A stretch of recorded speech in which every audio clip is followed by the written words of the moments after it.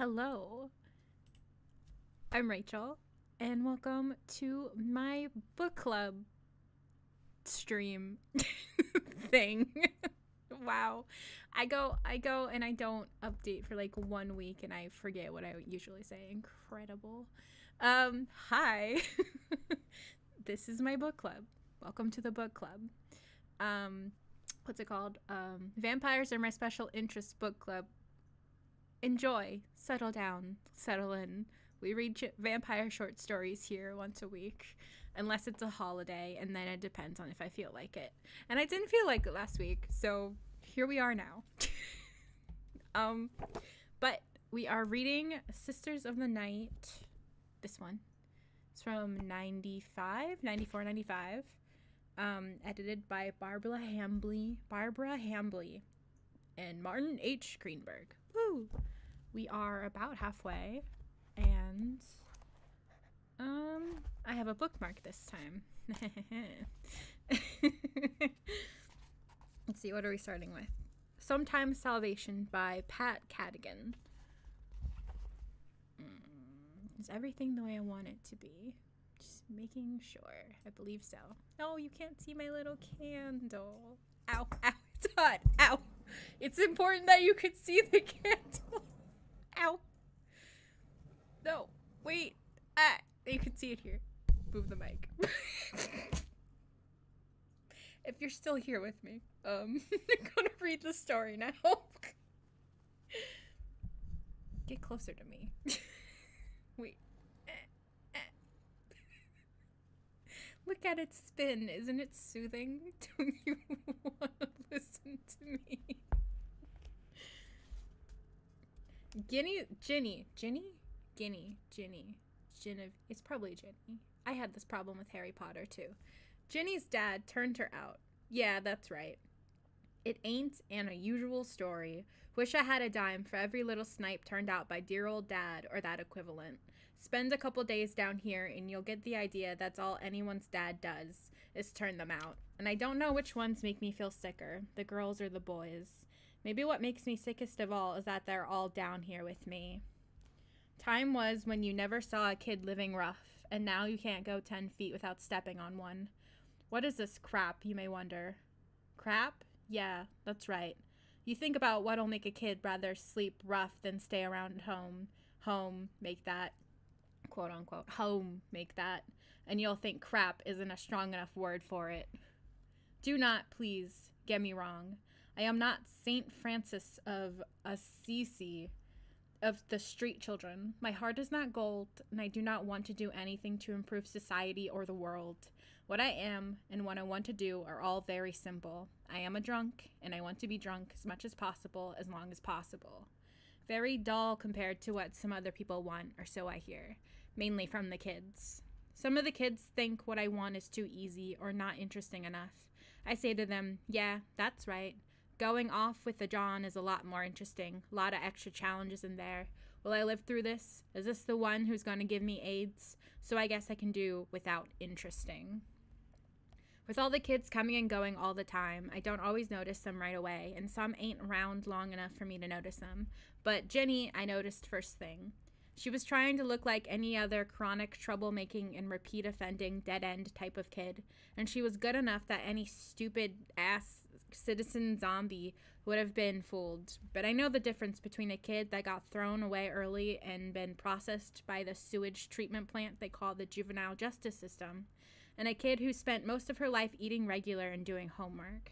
Plus, she slipped up when Dropkick brought her around to meet me.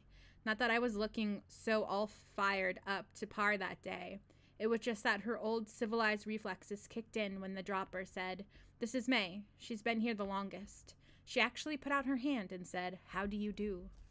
Even the dropper stared at her, and the dropper learned enough manners to pass in polite society himself. Well, never let it be said that I ain't house-trained when I want to be. I invited them both for a drink.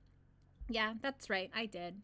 And what I gave them is pretty benign crap compared to what everyone else in the world is giving them. Besides which, alcohol is a disinfectant, so probably killed a bunch of germs and viruses in their systems. She was just a capful. She had just a capful, sipped a little, and made a little face. As I recall, I was on the last half of that bottle, so I was stretching it some, and it didn't have a whole lot of kick to it. I've mellowed out a lot since the old days when I used to do that trick with a can of Sterno and a loaf of bread. So I watched her, sitting there under my bridge with me, an old Dropkick, and I saw how she was. She was real tall for 13, taller than Dropkick, which actually wasn't too hard, and I could tell that she didn't like being so dirty. She kept combing her fingers through her hair and wiping her hands on her jeans, which were pretty loose on her. This girl was, like, skeletal. I realized after a bit, and I got kind of annoyed. I heard all about anorexics like anybody else, and I hate them. Because while I'm not St. Francis of the street kids or anything, I ain't completely heartless either. And thinking about how the kids I know don't eat regular, I got no pity in me for someone who's starving on purpose and throwing food away. Or worse, throwing it up. I mean, I am not one to talk, but I think that must be one of the few things in the world I'd name a sin if someone asked me, but nobody did ask me, did they? Didn't occur to me that there would be eating disorder trigger warnings in this story, hopefully. I don't think it's brought up again, but Jesus Christ, there is no need to just kick out at people with eating disorders in the middle of your story. No, it's fine. It's fine. I'm continuing. Fuck. So I looked at her pretty closely then, and without too much kindness, and then I thought that if she really was one of those, she probably wouldn't be sitting here sipping old Overbolt, even watered down old Overbolt, because we all know how fattening booze is, right? I'm laughing my head off at that one. Finally, I say to her, "You hungry?" just to see what she'll say. And she looks at me with those big brown eyes and nods just ever so slightly, and I look over at Dropkick and say, "What kind of host are you? Go get some food." Dropkick says, "This isn't my place," and I say, "You know what I mean. You brought her here. I supplied the beverage, so go get us all some hors d'oeuvres." I got a giggle out of her, and the dropper obediently got up and went off to see what he could scrounge, and left the two of us eyeing each other. After a long moment of silence, she says, "So how long have you lived under the bridge here in the park?" And I laugh and say, "You're not from around here, are you, girl?" And then she looks ashamed, of all things. So I say, "Yeah, that's right, you're not. But that ain't no big deal. Nobody around here is from around here. You don't think anyone'd live like this in their own hometown, do you?" She giggled again and covered her mouth quick, like she'd done something wrong. "Chill," I say. It wasn't that funny. The brown eyes get that trapped animal look. "Never mind, hun. I already got it figured. Only thing I can't figure is why an honor student like you didn't have nowhere else to go." "Nobody would believe me," she said, in that dead voice they all get when they're on about it. "You know that for a fact?" I asked her. "Pretty much. I've got 3 sisters. 2 of them don't believe me. The 3rd one knows for sure I'm telling the truth, but she also tends to laugh a lot at nothing, and she hears voices. She's older than me, and Dad used to like her best." She stared at me, daring me something, maybe not to believe her, or to be not squeamish enough to hear her out, or maybe even both. "Your mother know?" "My mother helped." I nodded at her. "Old story around these parts. Plenty others can tell it in several variations, some of them even nastier than yours." She looked a question at me, and I shook my head. "Nah, my story's pretty simple. I like my booze, and I don't want to be bothered. I don't want men, and I don't want women, and I sure don't want any kids." She got this defensive look at that one. "Come on, honey. None of you are kids anymore, and you should also try not to take the world so personally anyway.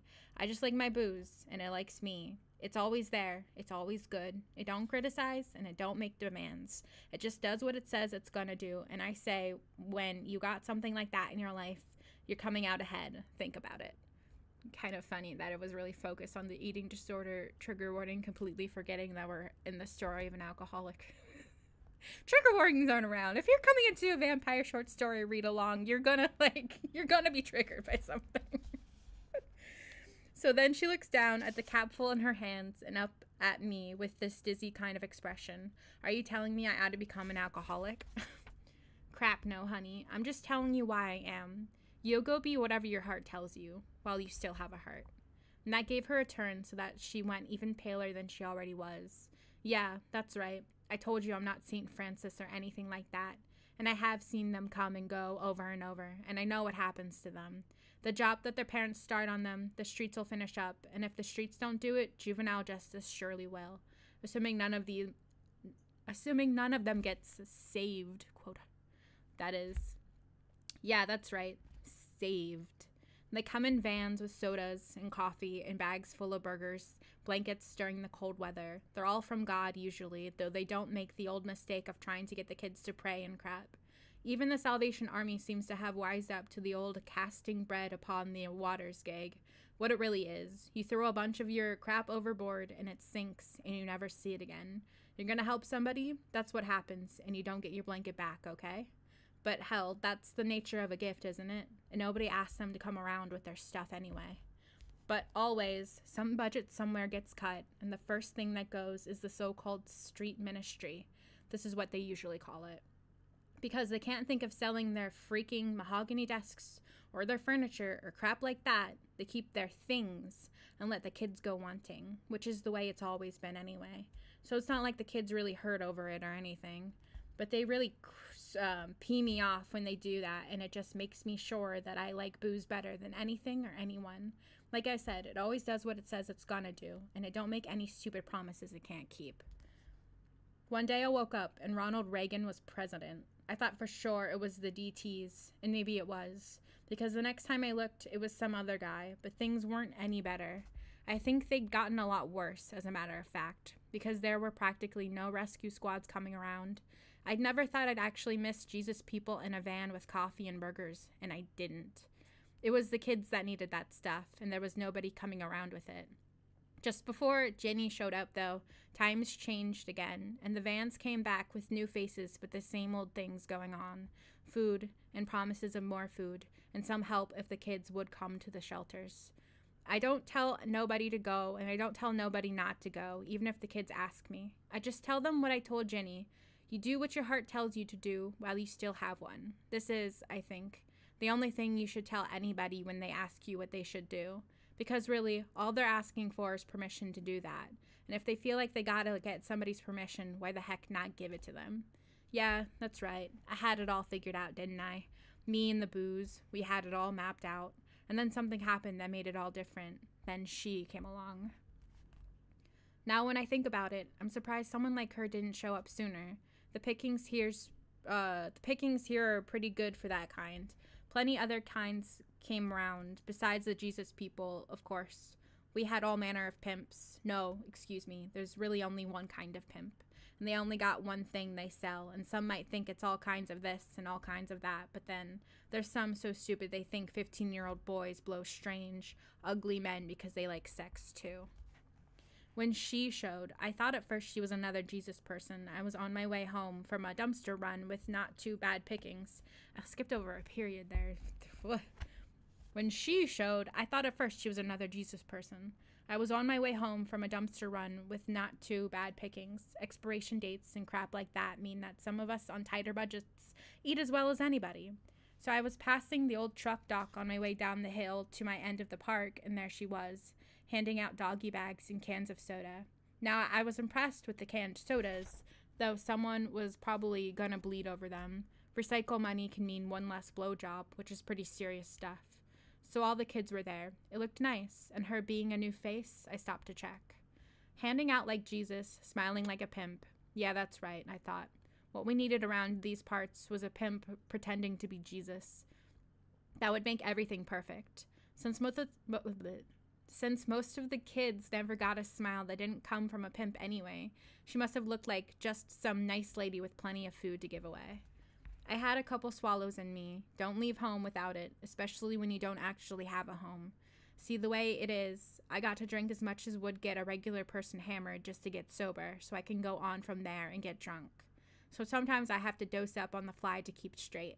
I know when I need some because I get a little taste of the DTs when it's been too long.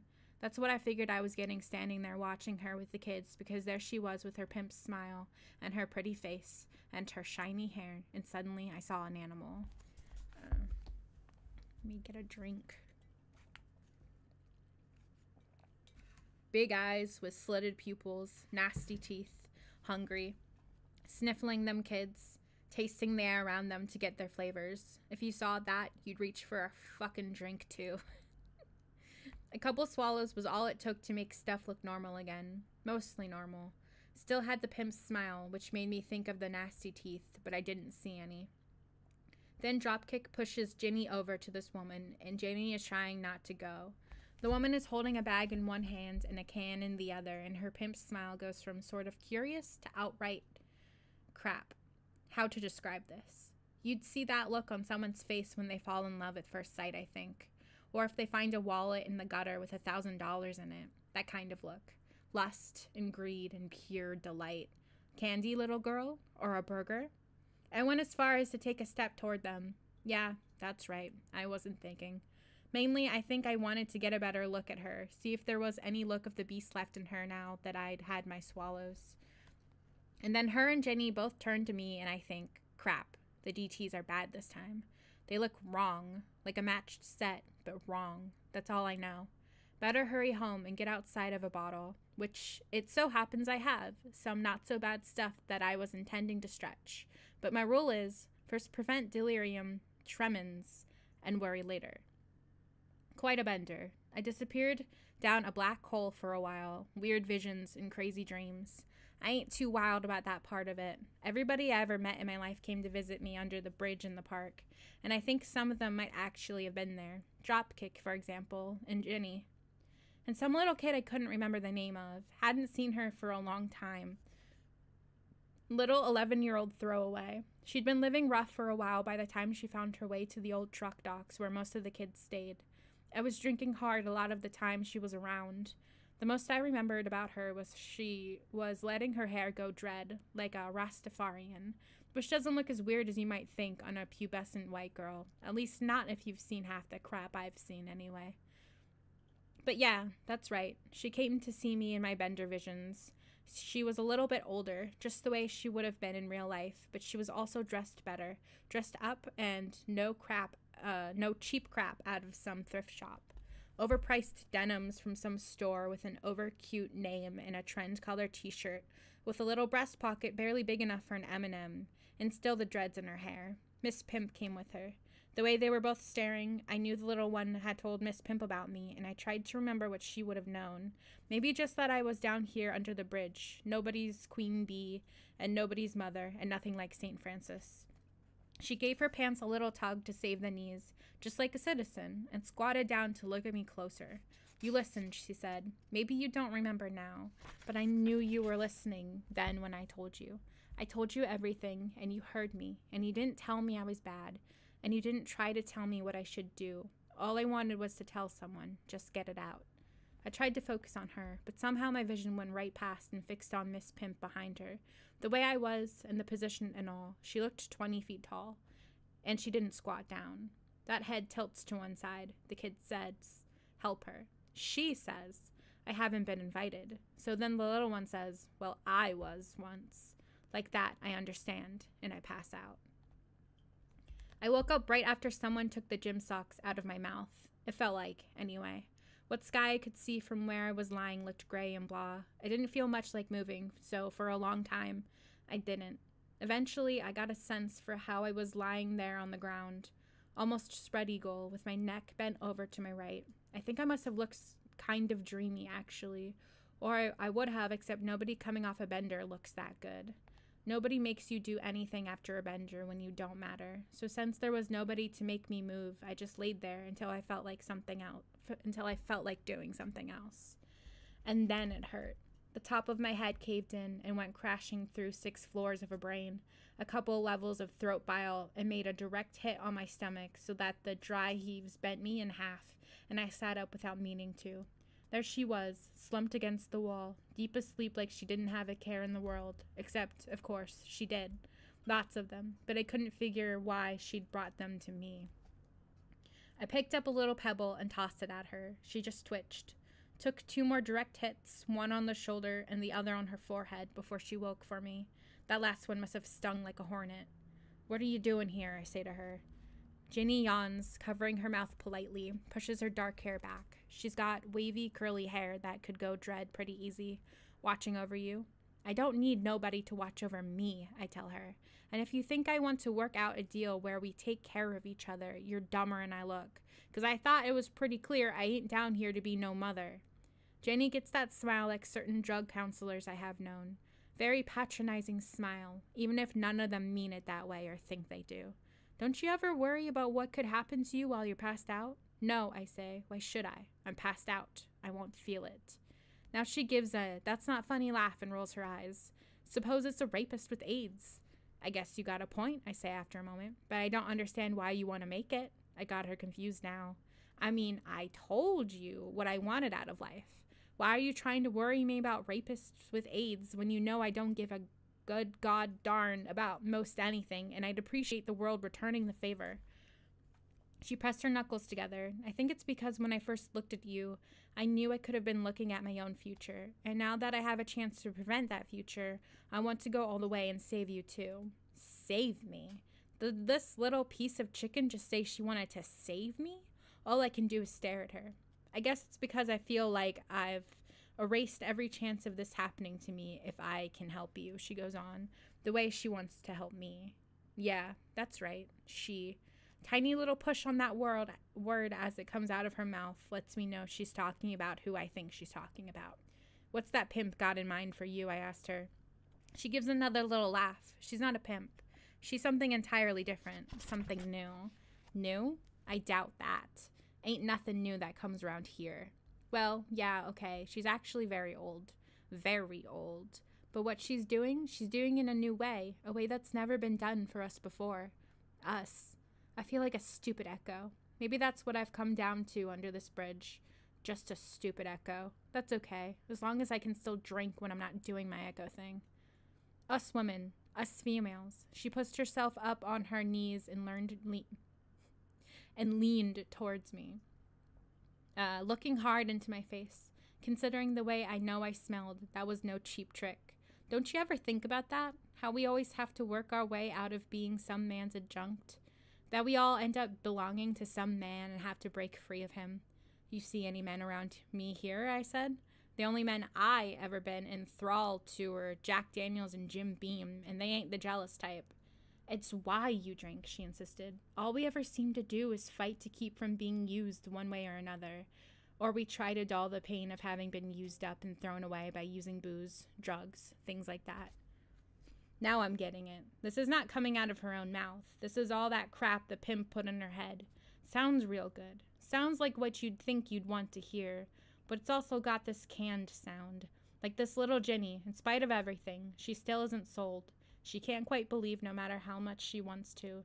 And she's maybe even still a little scared of what the fine print on this deal is gonna say when she finally reads it. What do you want? I say to her finally. What do you want to do? What do you want me to do? I'll bring her to you. Tonight. You'll be here, won't you? Not a question. Off she goes, leaving me there to wonder if my brain really could be swelling up inside my skull the way it feels. My hands are shaking too. I really do not fucking want to see this pimp. This wasn't another idea Ginny got put in her head for her and didn't think up by herself, and doesn't even know it. So what this pimp has in mind for me, I'm right to be scared about. Son of a bitch. You know, this is why I took up drinking, so I didn't have to do crap I was afraid of. So all I had to do was take off, right? Yeah, that's right. Obviously, never been on a bender, if you don't know how sick you get after. I was maybe about able to crawl out from under the bridge and then collapse. I should probably have been in a hospital or a drying out place with a hangover like this. I've shaken it out in some of those places on the morning after, and what I can tell you is you'll wish you were dead no matter where you are. But at least when you wake up under a bridge, there aren't any gosh darn moralizing medical types brutalizing you and calling it treatment, and then claiming you're just so screwed up that you can't stand them knocking you around. But it's also generally a lot cleaner and better smelling than under a bridge, so there's that too. It's all got its price, whatever you do. I had a lot of time to think about that, lying there, staring at the underside of the bridge and listening to people's footsteps while they walked over. With any luck, this wouldn't be the day some cop got ambitious and decided to clean up the park by starting with me. Mostly that happened only in election years, but not being the most conscientious voter, I couldn't remember if this was one or not. Wow, I stumbled over that sentence. Conscientious. I swear I can say it. I couldn't remember if this was one or not. Sometime in the afternoon, when the sun had moved from one side of the bridge to the other, it comes to me that I'm a lot sicker than usual this time. Sick and weak. But with the sound of people walking over the bridge and the distant traffic and sirens and junk noise a city full of human beings tend to make, dead-of-night visitations don't look like anything more than the same old booze phantoms wearing new masks. Then you wonder, for a moment, maybe, what booze phantoms really are, but you don't really know anything for sure. Except I decided I did know, and I didn't like it. But there wasn't much I could do. The little one, what was her name? Had I ever known it while I, apparently, sat and listened to her spilling her guts? Drinking real hard those times. Sometimes the only way you can stand to hear any of it is while you're shit-faced. Well, I was once. She was what? Invited. Now I remember. Invited to what, though? A bottle party under a bridge? What did that entitle her to? A drink. I offered her a drink. I offered all of them drinks, and they never turned them down. Maybe, I thought to myself, I should have been more specific about what they were drinking. I just lay there all day, mostly because the hideous pain in my head wouldn't let me move any more than a blink, and tried to feel the spot where she must have leached on me. Past the pain in my head, though, I just plain hurt all over. Even feeling all weak and faded wasn't so unusual. And maybe I should have known something by that. All my little friends that came and went, and some of them even stopping to say goodbye to that crazy old lush May. Did they ever take a goodbye sip I maybe didn't know about? And while we're at it, what kind of blood cocktail did I make? I felt her coming. It must have been like a Friday or Saturday night, because the park was still real busy, and sometimes, when the wind was right, voices carried from way up the hill where the docks were. The kids having some kind of party, it sounded like. Maybe some new ones had come in. Weekends you can see new faces, especially when the weather's good and nobody minds sleeping outside. Although the docks are such good shelter that they're almost not outside. No trucks unload there anymore, and I couldn't tell you what was in the building. Stolen crap, maybe, or drugs, or illegal guns, or maybe just a lot of dust and an owner who didn't care except for the tax write-off. Nobody connected with the building ever bothered the kids anyway, which was why they all stayed around there, and then at night the chicken hawks would come around. They weren't much for noise. And then it was like my mind flew out like a bird, out from under the bridge and up the hill to the docks. Jumble of images, kids' faces, other faces, in and out of the shadows, and then turning away to the street, light streaks from the street lamps, from cars passing with the brights on, to looking up at her, and her smiling down at what I now know must be my little friend who came to see me in my bender, coming back, some kind of goon squad, except they're supposed to be on my side. The little one stops, feeling me like I feel her. She's under the white light of a street lamp, and it's swinging overhead like a yo-yo doing the around-the-world trick. She stops looking around, and I get this gotta-do-it sensation inside, the old need for a drink, now, except it's not from me, but from inside her. And so here they come, to have a drink from what's stashed under the bridge. It makes my head hurt worse, but I shove away all those pictures that don't belong in my brain. I shove them down and away by making myself look at stuff, really look, and name what I see. What I see. Graffiti up above me says, Eddie was here, and somebody else put, and sucked my cock good. And the third person had added, with duck sauce, which was good for a 2-second laugh while I tried to get up. I rolled over and managed to get up on my hands and knees. On the ground in front of me was the top of the hill, looking down into the park. Just walk a little further on, the bridge would come into view, though you couldn't see what was under it until you got further down, especially in summer when the trees were so thick. A freaking flyer for a church pancake breakfast. All-you-can-eat pancakes and sausage. Knights of Columbus would be doing the cooking. Yeah, that's right. Swords into plowshares, I muttered, except in urban areas where they became spatulas. Get your red-hot flapjacks. Get your red-hot cross buns. I could have used some of those, I thought, trying to get my feet under me so I could stand up. I crawled closer to the wall. I curved, but I thought I might be able to walk my hands up it. The image of the bridge jumps into my head, and I stagger sideways, feeling my feet go like they're dancing. But somehow I stayed up, hands scraping on the dirty wall.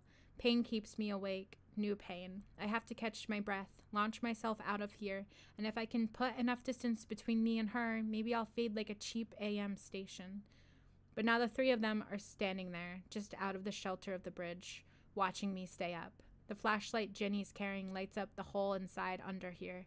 I even get a look at my own startled, dirty face, wide-eyed like I was some kid making a few discoveries about life lived rough. Ginny and her give the little one in the middle a gentle push forward toward me. She looks great now, like a sleek, strong animal in her expensive denim trousers. You can't call those jeans. They've got creases, Christ's sakes. And her neat little white blouse and her tapestry vest. Fashion magazine teenager. Dread hair, yeah, but when the style changes, cut it off. It grows back, or so I hear. Or is that a myth about hair and nails growing on corpses after they're dead? She laughed at me. I don't know about that, but our hair grows just fine, even if we never grow any older. Come on, my sister. She holds out a hand to me. I look from her to Ginny. It'd make more sense if it was you 6 months from now, but her I don't remember at all. You remember me a little bit, the girl says, but that's okay, really. Come on, my sister. Let us help you now. She lets me see myself standing in front of her like some kind of living rack for hanging rags on, with my arms almost straight over my head, hands shifting on the rough stone while I hold myself up on the low arch of the bridge. Vertigo strikes and I almost fall forward into her. Almost. But I have been out here a long time, and I have held myself up in some terrible states. Benderized, tenderized, and deep in DTs I can't describe and can't forget. So I can hold myself up under the bridge facing this, for a little bit longer anyway. My head cleared, and what she'd been saying finally got through. Sister, I said. Not me. She nodded, and behind her they nodded too. We both have a thirst, don't we? I felt her need a drink along with my own, which had been running along like an engine on low idle all day long and was now starting to rev higher. I know why you've been thirsty, what you really wanted. Now you can drink something that will really give it to you. Oh, I croaked. You bring me some vodka? Better, she says, and starts to go on. Oh, don't say that, I interrupt, feeling her words taking shape in my own throat. That's so corny. Dark wine. Besides, I ain't no wino. Not unless I'm really desperate, but there was no law that I had to tell anyone that, even if they already knew it. She blinked at me. You don't understand, she says. This, too, will be your friend. It will love you, and it won't be critical, and will always do what it says it's going to. See? I remember what you told me, even if you don't remember what I told you. Come on, this is no way for a woman to live. Your way is, I said, and laughed. I walked my hands down the wall and leaned against it with my neck bent due to the curve. My arms had been getting numb. She nods.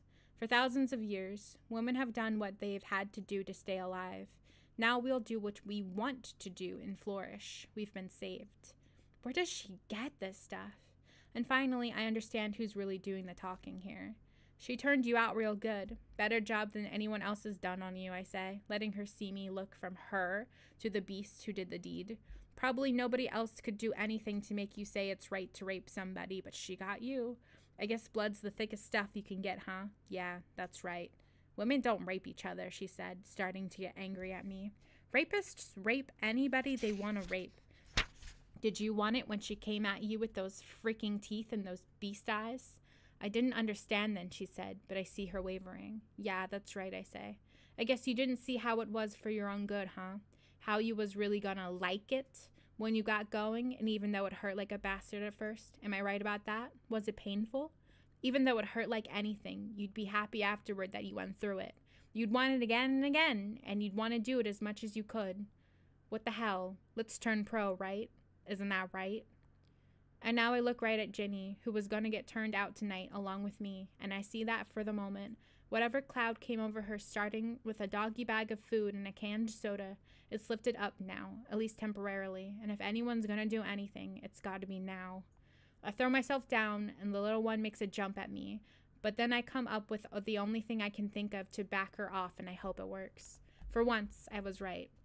The Knights of Columbus pancake breakfast, with the line drawing of the Sacred Heart of Jesus, and its happy come one, come all, break bread together sentiments driving it. That gets her. Sometimes all salvation is somebody who cares about feeding the hungry, not feeding on them. Exact opposite of a pimp or a rapist.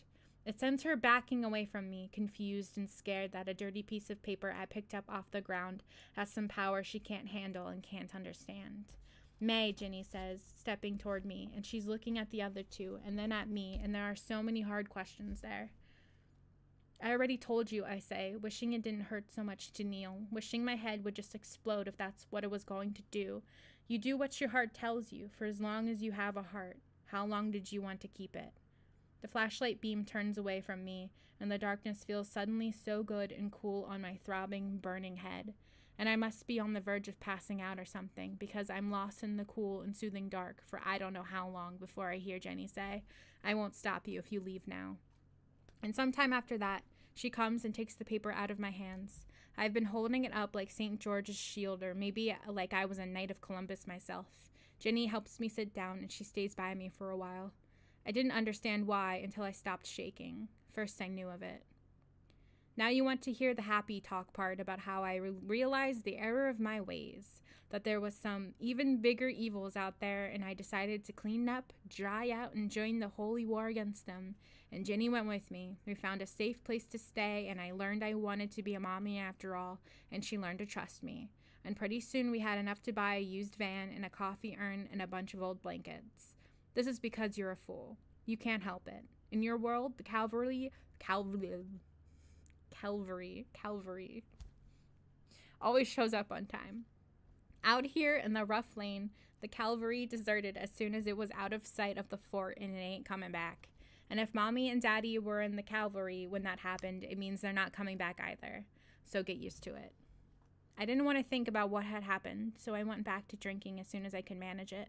That same night, as a matter of fact, Dropkick came down to see what was going on because he'd seen the three of them trooping down this way. He owed me a favor, so I made him scrounge me a flask. It went down raw, but it went down and stayed down. I gave Ginny some, but only a little. It takes a lot from me, and I wasn't in a sharing mood especially. She didn't like it, but Dropkick took it off her hands for her. Then she just sat and watched me.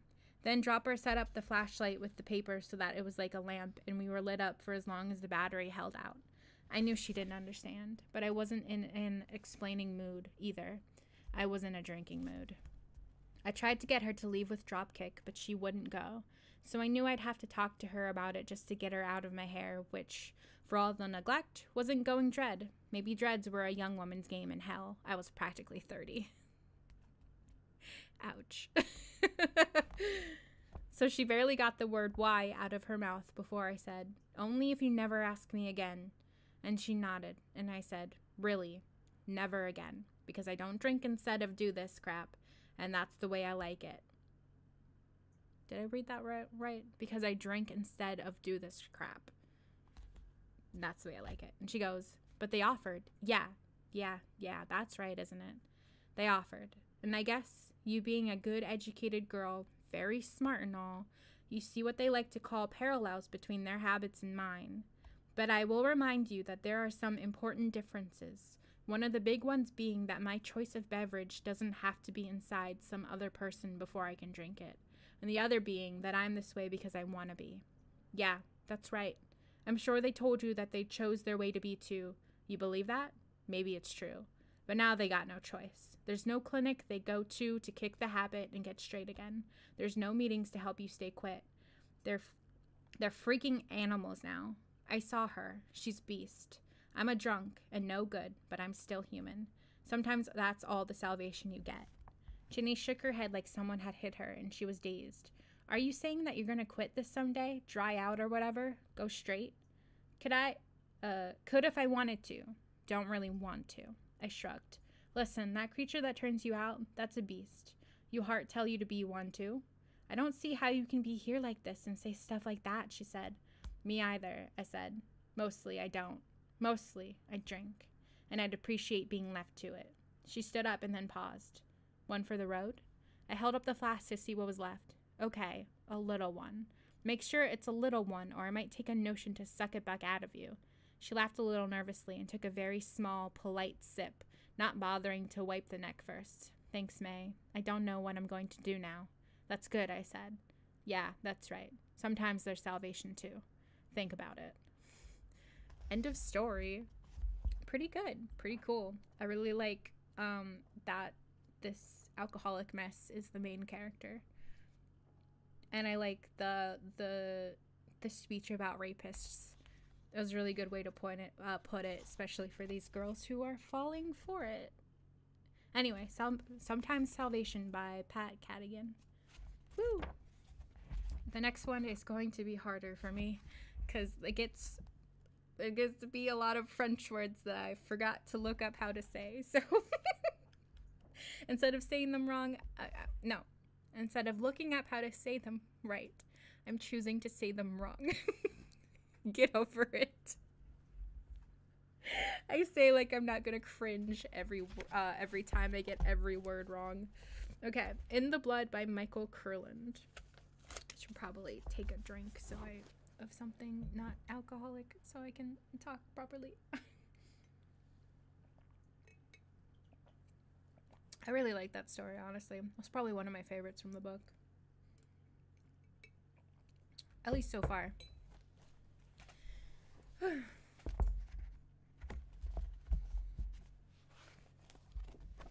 I don't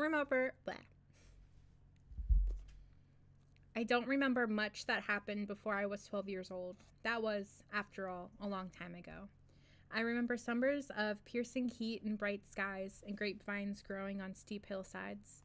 I remember ice-crushed windows in the winter and fields of mud in the spring. I remember a dark brown wool blanket that protected me from all harm when I cuddled under it, and being driven to school in an open trap by Horst, our manor servant, who seemed older than time to me then, and wearing short pants even on the coldest days, when I thought my knees would freeze up and fall off if I didn't keep moving my legs. I remember Saturdays in the kitchen, helping Estman, the pastry cook, produce beautiful puff pastries for the evening's dinner and taking my reward in giant thick globs of vanilla and chocolate-flavored whipped cream. Oh my god, I want a puff pastry. Not the point. And I remember Mother, beautiful Mother, in elegant ball gowns, dancing until dawn with men in bright uniforms, while I watched hiding behind a vase big enough to hold a full-grown man on the staircase landing.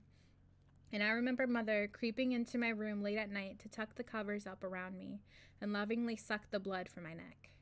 My name then was Almeric, which is a noble name, and Mother's was Rosalis, which was something to do with flowers. I was a nursemaid who took... I had a nursemaid who took care of me. Her name was Lisbeth, and she was a chubby, good-hearted person who taught me French and kept me out of trouble mostly. She also answered all my questions, both in French and in my native German. At some point, I realized that she made up what she didn't know, and much of what she did know wasn't so. Her world was populated with hobgoblins and ghouls and vampires, as well as with fairy princesses and handsome princes. It was particularly full of handsome princes who were riding around searching for beautiful young nursemaids to marry. One time I asked Lisbeth, with the inexorable, cruel logic of the young, "Why would any prince want to marry you? You don't know how to be a princess. Why wouldn't he just take you back to his palace and ravish you whenever he felt like it and make you clean pots the rest of the time?" Lisbeth called me a cruel, heartless boy and reported the conversation to Mother. Mother scolded me, but I could see that she was more amused than annoyed. She wanted to know what I thought ravish meant, and I told her that it meant something like kiss, but I wasn't sure just what. It happened in all the books Lisbeth read. Thick, gothic novels full of ghosts and murderers and gloomy castles and other wonderful things. I read them as soon as Lisbeth put them down. I read anything that wasn't nailed down or locked up. As a result, I had a wide knowledge of things that I didn't have the slightest understanding of. My father's name was Casimir, which was the name of kings. He was a tall, dark, silent tall, dark, silent finger, who was notable in my life mostly for his absence. I can remember him being with us no more than 3 or 4 times in those days, and then for less than a month each time. His presence was not known in the village. I was instructed to never mention it, and he kept to his study when tradesmen or visitors called upon my mother. I knew, without being sure how I knew, that most of the young men who paid court to my mother thought she was a widow, and she did nothing to discourage this illusion. Oh my god. Occasionally, when I worked up my courage, I asked Mother about my father. I don't remember at this remove what I was afraid of. Mother didn't get angry, and she replied to my questions with full, if vague, answers. Perhaps it was the vagueness that made me apprehensive, afraid that one day she would answer me more directly, and I wouldn't like what I heard. "What is father like?" I asked her one day. She paused to consider her answer. "He is a great and wise man," she told me, "and very strong. Men who think themselves important and powerful tremble when he walks into the room." "Do you tremble?" I asked. She smiled and nodded. "Oh yes," she said, "I tremble." It was shortly after my 12th birthday that Mother suddenly announced that we were moving. She gave no reason, and it didn't occur to me that she might need one. The ways of adults are mysterious, and the ways of Mother were mysterious even to other adults. The only explanation Mother would give me was that in times of stress, people often take their fears out on strangers. The villagers had indeed become frightened of something over the past few months, and had taken to locking their doors at night and putting up their shutters. But when I asked the shopkeepers about it, they looked at me strangely and changed the subject. I told my mother that they couldn't consider us strangers, as we had lived there for as long as I could remember. "That is so," she told me, "but not for as long as they can remember. You are regarded as a stranger here for at least 3 generations. Mother had pulled me out of the village school several days before, saying that she was preparing me to go to boarding school. This had thoroughly alarmed me, but when we were alone, she hugged me and told me that it wasn't so, that she wasn't planning to let me out of her sight anytime soon. "Always remember you are my blood," she said, "and I love you." She paused to consider. "I love you more than oranges." A powerful oath indeed, as Mother truly loved the fleshy oranges that were shipped to us from Spain in heavy oak barrels. We spent those days preparing, and then we left in the middle of the night. A dray carrying most of our possessions had gone 2 days ahead of us, also leaving in the dead of the night. Mother placed a large envelope on the hall table for the butler, with a letter dismissing the staff and enough money in gold coins to give each servant 2 months' wages in lieu of notice. We went in the carriage, surrounded by trunks and boxes. Horse drove, and I noticed that the carriage's axles and springs had been heavily greased, and the horses' hooves had been muffled with rags. Our carriage lanterns were not lit, and we took the old road that ran behind the manor house and up the side of the mountain. It wasn't much of a mountain, as mountains go, but Horst still had to climb down from his seat several times and lead the horses. Twice Mother and I got out and walked to ease the burden on the horses. Near the top of the mountain, we were perhaps 2 leagues from the manor house. We paused to rest the horses before beginning the steep descent into the valley below. I turned to get one last look at the house, or at the dark space in the night where I knew the house to be, but it wasn't dark. "Look, Mother," I said. "Little lights all around our house." She turned to look. "Torches," she said. "I hope the servants get out all right." "Get out of what?" I asked. The house," Mother said.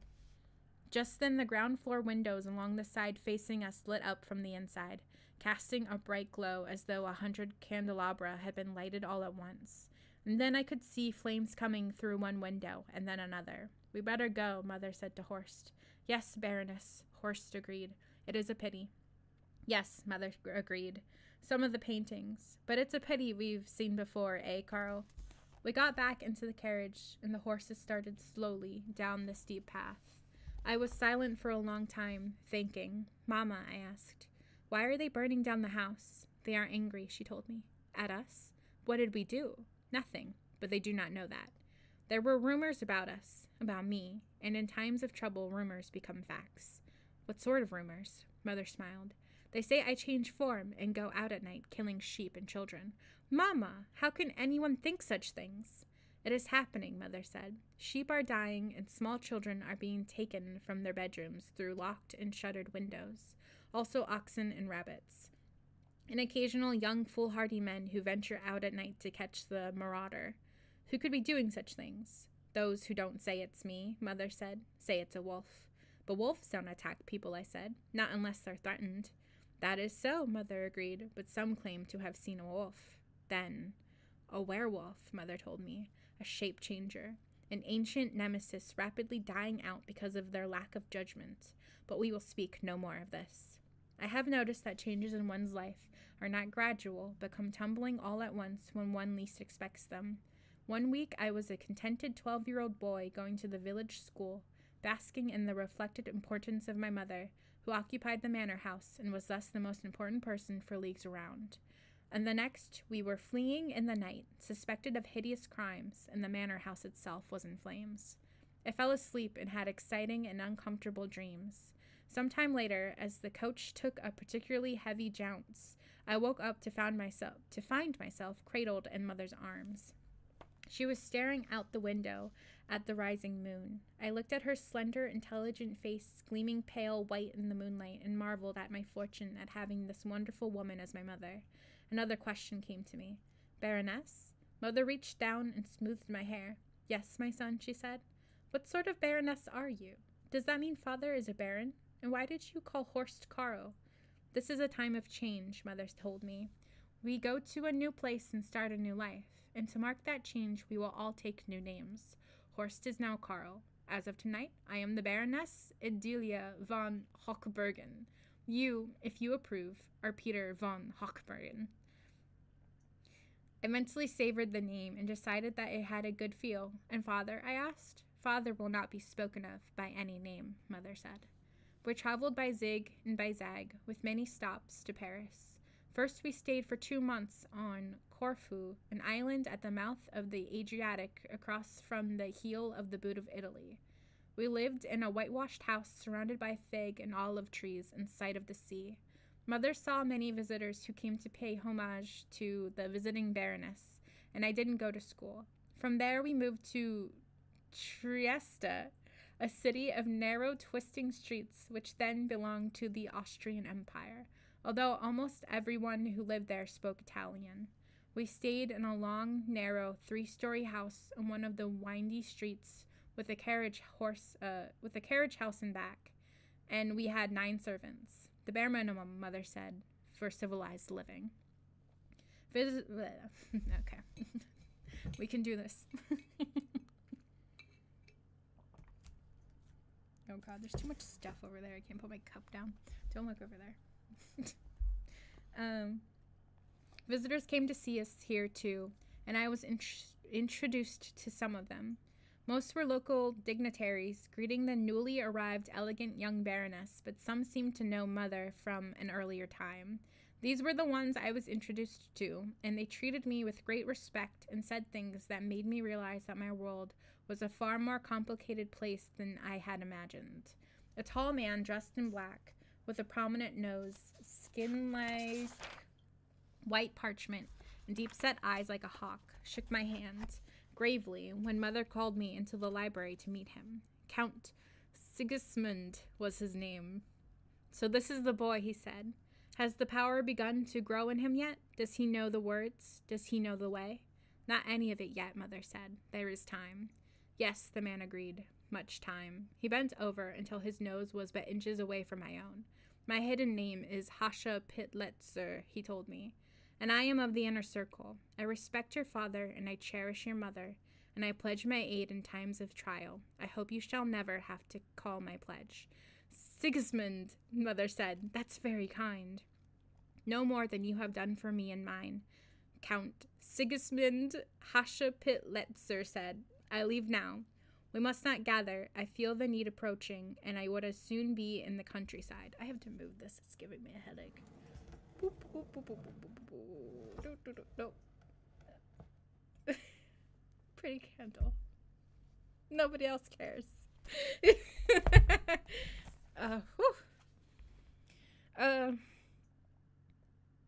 My mother nodded. The first rule, she said. Take care. And you. He kissed my mother on the cheek, shook hands formally with me, and left. Now I had questions indeed. Mother, I began. Come upstairs, Mother said. We went up to Mother's sitting room, and she settled down on the chaise lounge and took her shoes off.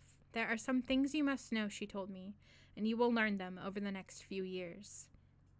I stood by the window, so full of suppressed excitement that I could hardly keep still. Years? I raised my arms in supplication. Mama, I can't wait years. There are things I have wondered for as long as I can remember, and I have not asked. But now I see that they concern me, don't they, Mama? And I want to know. Mother smiled and shook her head. Some I will tell you now, she said, and some you would not understand, and you would be frightened and perhaps horrified without cause, because you did not understand. I could make up a fiction, but I will be honest with you and tell you nothing but truth. She held her hand out to me, and I took it. I love you more than oranges, but you must let me decide what truth to tell you when. I took a deep breath and let it out at a slow, measured rate, remembering that Mother had taught me thus so long ago, to cool the blood, she had said, and allow reasons to replace emotion. What would you tell me? I asked. What questions have you? Tell me, I said. Why the villagers burned down our house. Tell me why you bite my neck. Tell me about the hidden names in the inner circle and the power and the words and how we are different from other people. I will tell you some of what you ask, she said, but remember, this knowledge is not to be shared. I know that, Mother, I said, annoyed that she should tell me anything so obvious. It is not enough to know it, she told me. You must feel it with every atom that is you.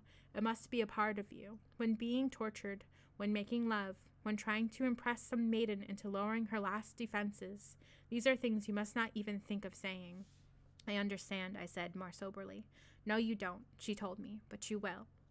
At the side of the Chase Lounge, there was an ancient Chinese rug about 6 feet long by 4 feet wide, of an intricate pattern in which I imagined I could see dragons flying and armies attacking walled cities and other wondrous things. I sat carefully on the rug so as to disturb neither the dragons nor the armies, and looked up at Mother.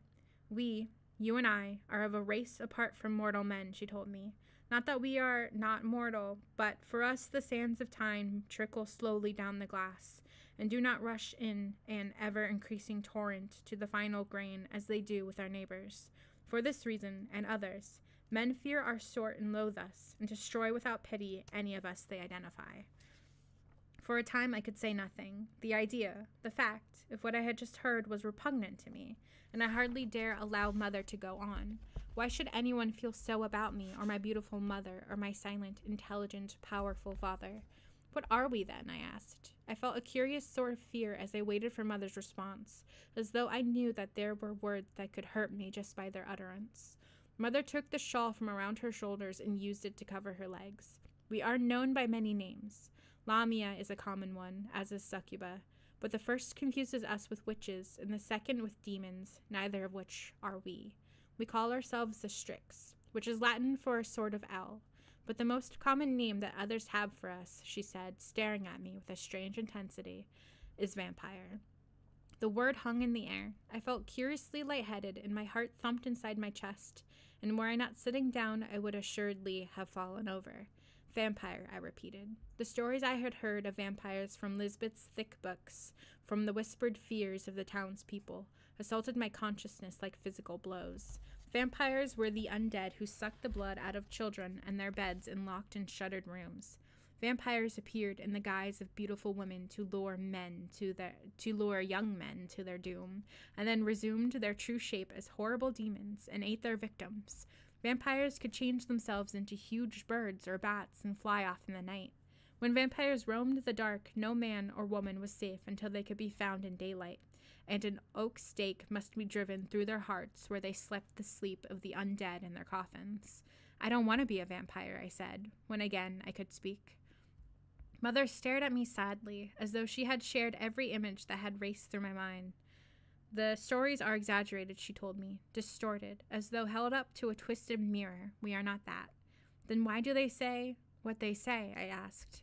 Mother sat up and rubbed her left leg, massaging the muscle lying under a small scar in her calf.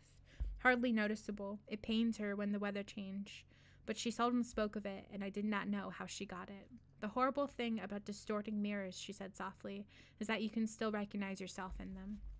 But I don't do those things that vampires are said to do, I said. And you don't either, Mother. Do you? She smiled. Change my shape and fly off into the night? Sleep in a coffin? Go about the countryside murdering small children? No, I do not. There was a knock on the door, and Anna Maria, a ruddy-faced girl of 15, who was the downstairs maid, poked her head in. "Milady has a caller," she said. "Count Breckinski. Carl put him in the library." "Very well," Mother said, glancing over at the clock on her dresser. "Thank you, Anna Maria. Come all the way into the room when you want to tell me something. Don't just poke your head through the door." "Yes, milady," Anna Maria said, bobbing her head and retreating to the other side of the door. Mother turned to me. "He is a Polish nobleman, and befriending him might be useful," she said. Go so that I may change into something more elaborate. I stood up. I'm sorry, Mother. I didn't mean to keep you. Mother laughed. Don't be silly, my precious orange. You are more important to me than any 5 noblemen, or 10, or 15. Besides, if I don't keep him waiting, he'll think I'm not important. Go now, and we'll talk again. A month or so later, Mother took me for a ride in the trap. Just the 2 of us, pulled by a dependable mare named Phoebe. We traveled the post road that curved along the hills above the Adriatic until we came to a delightful place with wildflowers growing along a stream that suddenly dropped off into the ocean.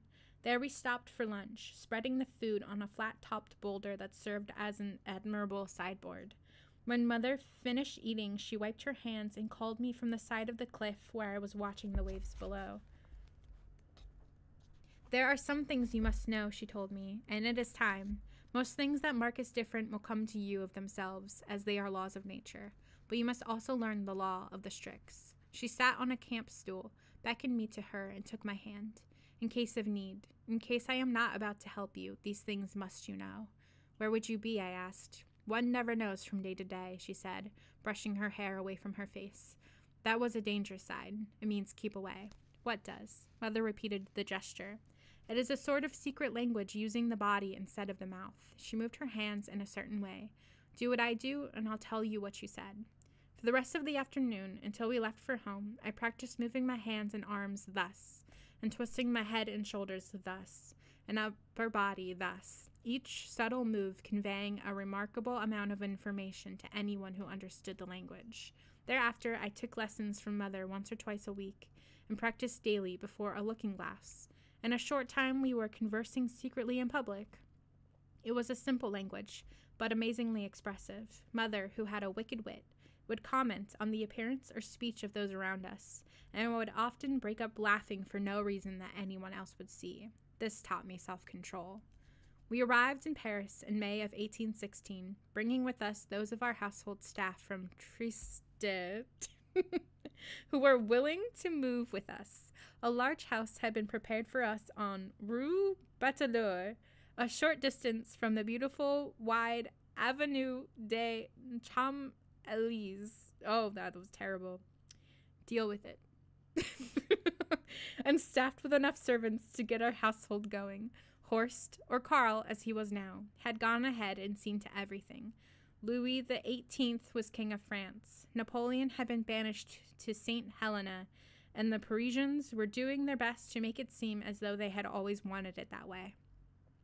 Mother hired a tutor to give me lessons in history and geography, and to improve my French. I spoke German and Hungarian fluently, could carry on a decent conversation in Polish, and had picked up a speaking acquaintance with Italian during the 6 months we stayed in Trieste. I thought I spoke French already also, but it turns out I was mistaken. Lisbeth was from Alsace, not Paris, and the Parisians didn't recognize her accent as French. When I spoke the French of Lisbeth, they refused to understand me.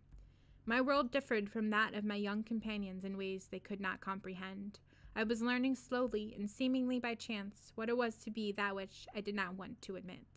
Karl, my mother's faithful servitor, prowled the streets at night once or twice a month, and when he came home at dawn, he was sluggish and stupefied, and sometimes there was a hint of blood about his lips.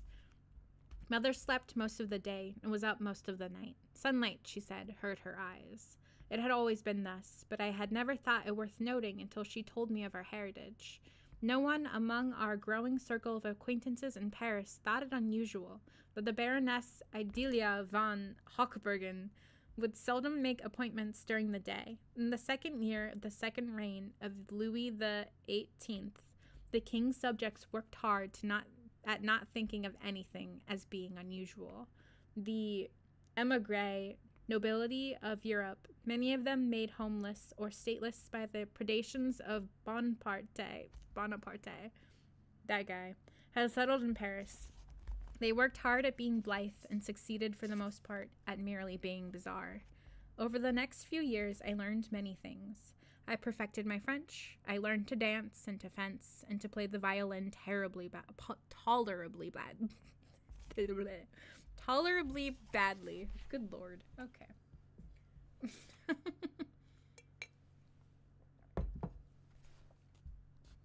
I learned philosophy. I'm going to riot.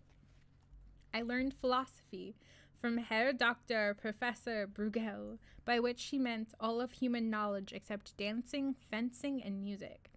Herr Dr. Professor Bruegel traveled Europe, studying and teaching. He possessed nothing except 9 crates of books, a beard which went below the middle button of his vest, and, of course, all of human knowledge. When I was 15, I asked him about vampires. He leaned back in his wooden chair, folded his hands over his substantial stomach, and glared at me. So, he said, why vampires? Just a question, I said. Something I heard. I wondered what was true. What is believed or suspected, you mean, he corrected me. For the truth, you would have to ask a vampire. This, I understand, is not a wise course. Then there are such things? Dr. Professor Bruegel shrugs. What is truth? There are certainly legends, ancient legends, although whether that would tend to make them more true, I cannot say. And then there are stories that are more than legend, but how much more, and what do they mean? Like most truth, they are capable of many different explanations. What legends? I asked. In Poland and Hungary, they tell of undead creatures that suck the blood from the living. Among the Greeks, they tell of Lamia, beautiful woman kin to the succuba, who lure men to their deaths. In France, they speak of a type of ghoul who murders small children and performs unspeakable acts upon their bodies. All of these are equated with the vampire. What do you think? The professor stared thoughtfully into space. In this age of enlightenment, it is difficult to believe any of it, he said. And yet, he paused for what seemed like an hour. And yet there are corpses. I have seen them, found in unlikely places, their bodies drained of blood and sometimes partly eaten away. What do you think of this? I asked. He shrugged. I think the eating was done by foxes or rats, but the blood. He sat up. Enough. What were we speaking of before this? Ah, yes, the doctrines of Mencius. I never continued that conversation with Mother. Although as time passed, she hid less and less from me. Those things I did not want to know, I refused to observe. As a horse wearing blinders will not be frightened by things out of its direct view, so I refused to allow myself to be aware of the meaning of peripheral events, like Carl with blood on his lips, or Mother's dalliance with handsome young men who subsequently disappeared. Perhaps it wasn't blood, I told myself, but raspberry jelly. Perhaps Mother's young men, disappointed in love, had merely fled to North America. I began to look in myself for signs of abnormality, a desire to kill small children or suck blood, or sleep in a coffin, but none of these symptoms manifested themselves. I matured physically over the next few years until, when I was 16, I could easily have passed for 20, except that I was able to grow neither mustache nor beard. Mathematics, the handling of an epee, ballroom dancing, the arts of love, and the supercilious manners of a young lord, all these I mastered. Face hair only eluded me. Saying that word eludes me. 2 words after my 17th birthday, Mother called me into her chambers. As I entered the sitting room, the setting sun cast its rays through the window behind her, illuminating her slender body through the flimsy garment she wore. I stared at the perfection of form that was my mother and thought that she looked far too young to have me as a son. Were she not my mother, I would surely have felt carnal desire, but instead I felt a curious mixture of fear and awe. She had not aged, as far as I could tell, in my lifetime. Mother saw me looking and stepped aside, out of the sun's rays, and gathered her robe about her. You are approaching manhood rapidly, she said, casting herself into one of the easy chairs that quartered the fireplace. Have you given any thought to what you would like to do? I sat gingerly in the opposite chair. Yes, I said, but I have reached no conclusion.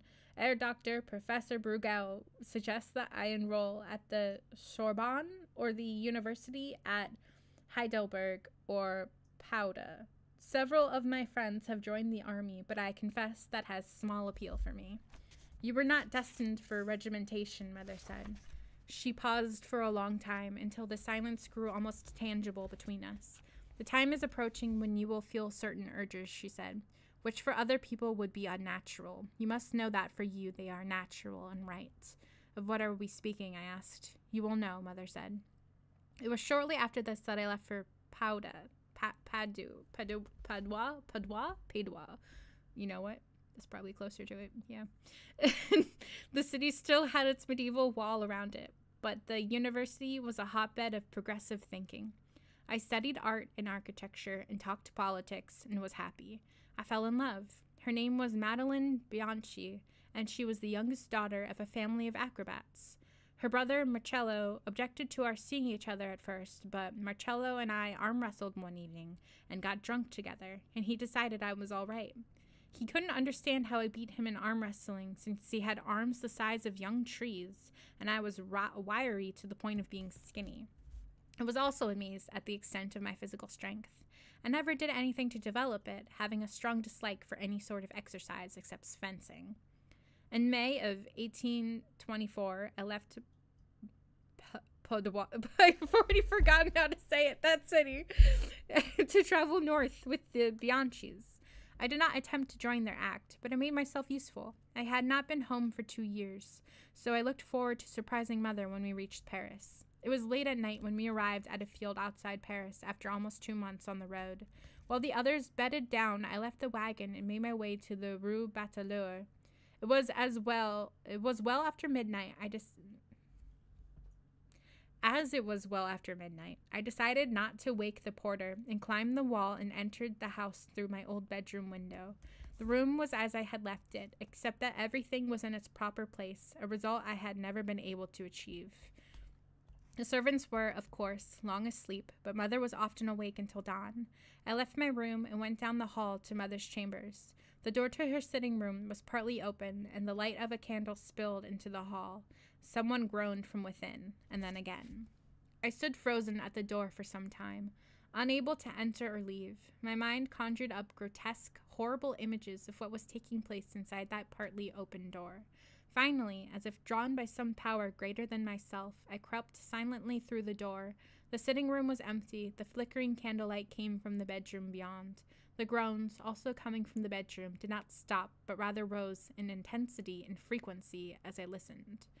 The bedroom door stood wide open. I went to it like a thief, and, concealing myself against the wall, peered cautiously through the door. In the light of a candle on the dresser, I saw a dress and an army officer's uniform and various articles of underwear strewn about the floor as though removed in haste. And then there's some, obviously, his mom's having sex with someone. I was frozen in place, hating myself for continuing to look and yet unable to turn away. I saw my mother as she rolled over and rose to her knees. I saw her lean over the handsome young warrior and smile, fitting her body to his until she had pinned one arm and one leg. I saw her sink her teeth into the man's throat. For a minute the man did not move, and then his eyes flew open and a look of terror crossed his face. He screamed and tried to struggle up, but Mother held him down as though he were a small child, her teeth still fastened at his throat. In another minute he stopped struggling and lay still. She stayed at his throat for another few moments, and then released him and lay at his side. She smiled contentedly, her lips painted red with the blood of her victim. I wanted to run screaming from that place, but I was unable to move. Slowly Mother turned her head and her eyes focused on me. Perhaps it was the beating of my heart she heard. "Peter," she said, "I didn't know you were home." I stepped forward. "Is he dead?" Languidly, she reached for a robe at the foot of her bed and slipped into it. "I should hope so," she said. "A dull, stupid, arrogant man, fit only for one thing, and not very good at that. He kept telling me how lucky I was that he had deigned to bed me. He was right, but not in the way he thought." Mother pushed at the body, and it rolled to the floor. "I'll have Carl dispose of it," she said. Many emotions beat at my mind, but I walled them off, not daring to allow them in. I do not know what I would have done or tried to do if I had heeded my emotion. Instead, shaking with chills as though I were in the grip of some fatal illness from the effort of not feeling, I turned and left the room. I walked along the hallway and down the stairs and out the front door. I walked across Paris and out into the countryside. For the better part of 2 weeks, I walked, falling down by the side of the road in a stupor when I was too tired to go on, and then rising the next day and continuing on. In what direction I walked, I do not remember. Once 3 men with cudgels set upon me to rob me. It was better they had stayed at home. I fell on them with a savagery I did not know I possessed, and I believe I killed 2 of them and left the 3rd senseless in a ditch. When I came to myself, I was in the little town of clomortet. Ignore, just shut. It's a little town. Some distance to the west of Paris. I worked as a day laborer, renting myself out to various farmers as they needed me. I stayed in the home of a local widow who cooked my meals for a modest fee. As I was so obviously not a peasant, the consensus was that I must be on the run from the gendarmes, which gave me an undue popularity among the locals. It was here that my heritage caught up with me. Slowly over the next year, the feeling emerged, the morbid need for blood. I had not returned to my beloved Madeline for fear that this would happen, and now, horribly, my fear was justified. The unusual craving slowly grew in me until I could think of nothing else. I took to prowling the town at night, hoping to waylay some secret lover making his way home before the dawn. But when I found a victim, I could not strike. These people had done me no harm. I could not simply kill one of them to satisfy my unnatural lust. But then one night I saw a man creep from a house carrying a small iron chest. I peered through a window in the house and saw a couple lying dead within, one strangled, the other stabbed to death. In a flash, I was on the miscreant and had him by the neck. "You murdered them for money," I said softly. Caught in the grip of superstitious fear, he could but nod. "Who are you?" he squeaked. "Nemesis," I told him. And in a second, my teeth were at his throat. When my craving had been satisfied, I took his body and the chest and heaved them back inside the murder house. Let the authorities make of that what they would. I had never felt so good. What at first had been horrible to me soon became natural and then enjoyable. My bloodlust came on me only about once every 2 months, and in that time it was easy to find someone who deserved death. I moved to Nice, probably not how you say it, and took a job as tutor to the 2 rather unintelligent children of a duke. Then, after 2 years, I returned to Paris. The house was shut up. The Baroness Idalia von Hochburn had moved away, and nobody knew where. I went to find her, man of business, and he shook hands with me gravely. "The Baroness has returned to her ancestral estates," he told me. "When you returned, I was to give you this and tell you that she loved you, and you are always welcome wherever she goes." He handed me a thick envelope. Ancestral estates. I retreated to a nearby cafe and opened the envelope. There was a letter within. "My lovely orange. Time passes, and I must move on. People are already starting to remark on how youthful I look. Forgive me as I forgive you. We shall never meet again." Wait, no. Sorry. We shall meet again. That's important. We shall meet again. "You shall not want for money. Take care. Mother." Along with the letter were some legal documents that told me how to access the money Mother had left for me. There was sufficient so that I would not want. I moved from Paris to London. Having a faculty for language, I picked up English easily, and soon took a position as an assistant in an import-export firm with the intention of learning the business. I adjusted well to my new life. My need for the company of women did not lessen, but I avoided deep relationships, satisfying myself with casual affairs with women of easy virtue. Once a month or so, the urge would come on me, and I would do what I had to do. The guilt I suffered became less and less as time passed. I never came to like what I was forced by my nature to do, but I came to enjoy doing it. The thrill of the chase more than made up for the danger, and I feasted on no one who did not deserve to die. But that which set me apart made me feel like an exile in the midst of life. I suffered from loneliness. I could find no others like me. Mother had said there were few of us, but not how few. For a while I used the recognition signal of the Strix so often in public places that I was becoming an involuntary tic, but no one ever responded. Aside from sharing my dreadful secret, others of my kind could give me solace through the years as those mortals whom I befriended grew old and died, although I could never stay in one place long enough for that to happen, as Mother had. I must move before my contemporaries noted my failure to age. I thought of creating my own partner, of gently sucking the blood from the neck of some lovely woman until, over time, the miraculous transformation took place. But I would not do it to someone against her will, and how do you suggest such a thing? I thirsted for the companionship of someone of my own kind. I had been in London for about 8 years and was considering moving on when I went one evening to a very exclusive bordello in the company of a brace of acquaintances who considered themselves to be dashing young men about town. Madame Lillis, it was called. The madam, I was told, was young and beautiful as any of her girls, but you didn't choose her. She, if she wished, chose you. The building, right around the corner from Blakeney Square, was a 4-story Georgian structure with a wide front door straddled by a pair of ornate gaslights. A page boy answered the door pull, and my 2 companions led the way into the parlor. A score of beautiful women in various stages of dishabille lounged about the room. In one corner, a thin, totally bald man with a very pale face played the piano. A young coquette who was in conversation with the colonel of the artillery as we came in excused herself and walked over to greet us. Her costume was less revealing than those of her sisters, but one could not call it chaste. Her body spoke of youth and innocence, and her face was veiled in some silky fabric. It is Madame herself," one of my companions whispered to me. Madame pushed aside the veil and stretched her arms out to me. "So marvelous to see you again. You are but little changed, and that for the good." "You know her?" my companion asked. I took her hand. She looked younger than I remembered. For a second I was unable to speak, but then I regained my composure. "This lady taught me all I know," I said, "and I know now that I have much more to learn." Mother kissed me on the lips. "My precious orange," she said. And that was In the Blood by, God. Michael Kurland. My cat just had like a nasty... Jesus Christ.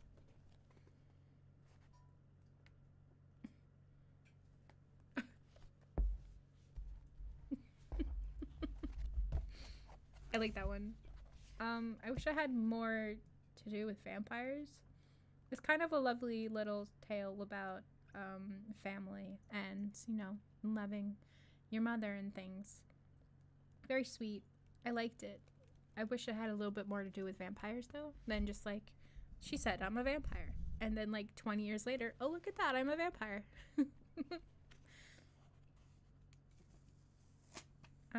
It'd be cool if there was like a sequel or something. I did like the writing, though. I hope you guys liked it.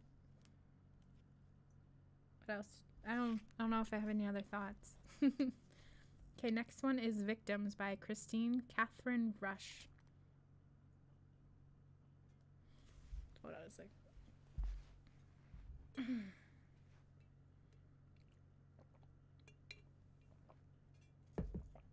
Okay. Oh, it's got like it's got a 1. It's in 5 parts, I think. Okay, 1. Her name had shown up twice before, in 68 when Nicholas had run for governor of California, and in 72 when he made his unsuccessful bid for the presidency. No one had investigated her. Women's issues were different in those days, and women were not viewed as the voting bloc they are now. Besides, we couldn't make anything on Nicholas' stick. What? It's more Nichols, honestly. The governor. Yeah. Nichols. We decided to investigate her before we talked with Senator Lurie.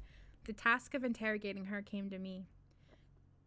I used Senator Lurie's outer office because it looked properly intimidating. Mahogany trim, marble inlay floors. The desks were wide, oak and handmade. A coffee maker, constantly in use, sat on top of one of the green metal filing cabinets. But the rich scent of French roast couldn't overlay the mausoleum stench of an ancient building that has stood in humidity for a generation too long. I arrived a full hour early, then adjusted my tie and peered at my reflection in the shiny glass on top of the secretary's desk. The cowlick had refused to be tamed again. I licked my hand and patted the spot, wishing for the 15th time that I could use boyishness to my advantage. From the neck down, I was perfect. Broad shoulders tapering into narrow hips, legs firm and muscular. My face was the major problem. Oval-shaped with wide eyes and pouty lips, it made me look like a 12-year-old in his father's body, which was the reason I worked behind the scenes for Senator Lurie instead of out front, and as most of the Cattons had in the past. I didn't dare look native in front of a woman named Veronique, especially a woman with a history like hers. Downstairs, a door slammed shut. I jumped. High heels clicked on the marble floor. the sound echoing in the empty building. I had often worked late, but never alone. Near midnight on those evenings, the place had a hum to it that I always associated with an election or a smear campaign, never with an interview. She had insisted on the time. A woman in my profession, she had said, her voice husky through the phone lines, looks best after dark. I tugged on my black suit jacket. I wasn't really alone. Morse sat in the senator's office, watching through the fake mirror in case the lady decided to ply her trade on me. The footsteps grew closer. I rearranged the papers on the desktop, toyed with sitting down, and then decided to remain standing. I still hadn't learned all the tricks to power and intimidation. The door opened, and she slipped in. She was heartbreakingly thin, with perfect legs that tapered from a model's body. She wore spike heels, fishnets, and a leather miniskirt that revealed each curve around her hips. Her black Irish lace blouse set off her porcelain skin. Her lips were dark red, her cheekbones high, and her eyes an amazing shade of brown. No wonder she ran the most exclusive escort service in D.C. No man would be able to say no to her. I stepped from behind the desk, resisting the urge to wipe my hands on my pants leg. I approached her, palm extended. Reese Catton. She placed her fingers lightly in mine. Her skin was cool, not cold as I had expected.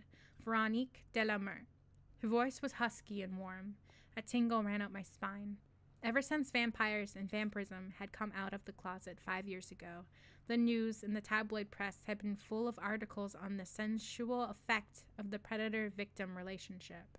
It didn't seem to matter that all but a few psychopathic vampires had long ago given up killing human prey, choosing instead to use a handful of willing people to provide blood, much as a blood bank did for a hospital. The supermarket approach to blood-sucking, the New York Times had called it. The fear, loathing, and sexual tension caused by the human-vampire relationship filled the popular imagination, just as she filled mine. Dry facts weren't giving me control. I took a deep breath and slid into the leather chair behind the desk. "I hope you understand why we contacted you," I said. "Oh, yes." Her voice was soft. "It's about Governor Nichols." She had an edge when she spoke his name, a frisson of anger just beneath the surface. I swallowed, feeling calmer. "I hope you don't mind if I tape this conversation." "I expected you to," she said, and folded her hands demurely in her lap. I pressed the button underneath the desk, activating the room's taping system, and wondered for a moment if vampires' voices taped. But I knew they did. We had gotten tape on one just a few weeks ago. They didn't reflect on film, but that was because of the silvering in the mirrors, the play of light and shadow.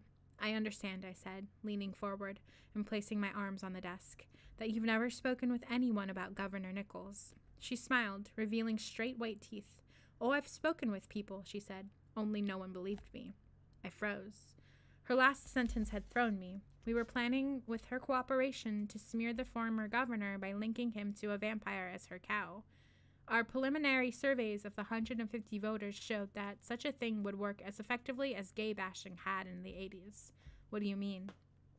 "On July 4th, 1966, your friend, the former governor of California, raped me."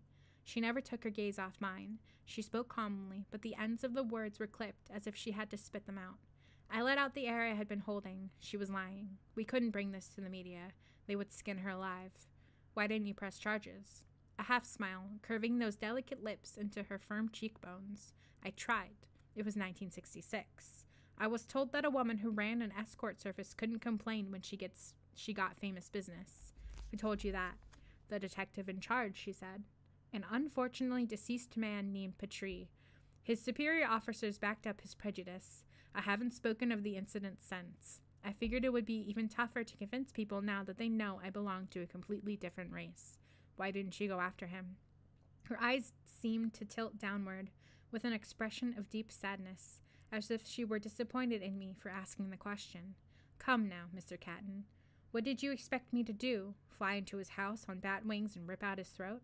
"Something like that," I mumbled. My cheeks grew warm. I guess I had expected that. Old fictional images died hard. Studies had shown that vampires lacked the ability to shapeshift and mesmerize, although they did have centuries-long lifespans and the appearance of eternal youth. "Mr. Catton, I have used my political contacts for the better part of 2 decades to keep the former governor of California out of the presidency. But times are changing, and the country doesn't seem to care what kind of man he is, as long as he presents a positive media image. Grandfather Lee always seems to work with this country. Well, as you know, any connection with me would ruin Nichols' grandfatherly image. She stood and smoothed her skirt. The problem you face is that I am unwilling to be linked to that slime romantically or parasitically. We will denounce him as a man capable of extreme violence, or you will not have my cooperation. Forgive me, I said from my chair, but I don't think Middle America would care if you got raped. She took a step forward. My cat's crying.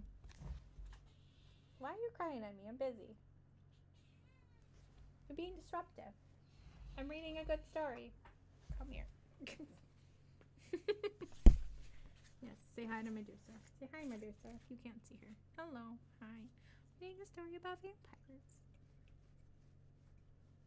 I can't read if you bug me. Will you let me read, please? Oh god, where was I? She took a step backward as if I had slapped her myself. I suppose you're right, she said. Middle America would simply figure that a woman like me deserved it. Part 2. I was shaking by the time I got home. Allison had gone to bed, leaving a single light on near the fireplace. Embers glowed, light reflecting across the shiny hardwood floor. This place always filled me with a kind of pride. The way the couches framed the oriental rugs, the fresh flowers on the Duncan Fife end tables, and lemon-scented neatness of the condo itself. Even though I had been raised a Kathryn, my mother kept a messy, lived-in house in Connecticut that hid my father's wealth. I preferred an immaculate, house-beautiful style. Except tonight. Tonight I wanted to kick off my shoes, scrunch the rugs, and huddle near the television set. But I pulled off my shoes and hung them on the shoe rack in the closet beside the door, walked stocking-footed across the slippery floor, and sat at the dining room table, staring at the fruit basket, perfectly arranged, with bananas on the side, oranges at the base, and apples on top. Veronique had gotten to me.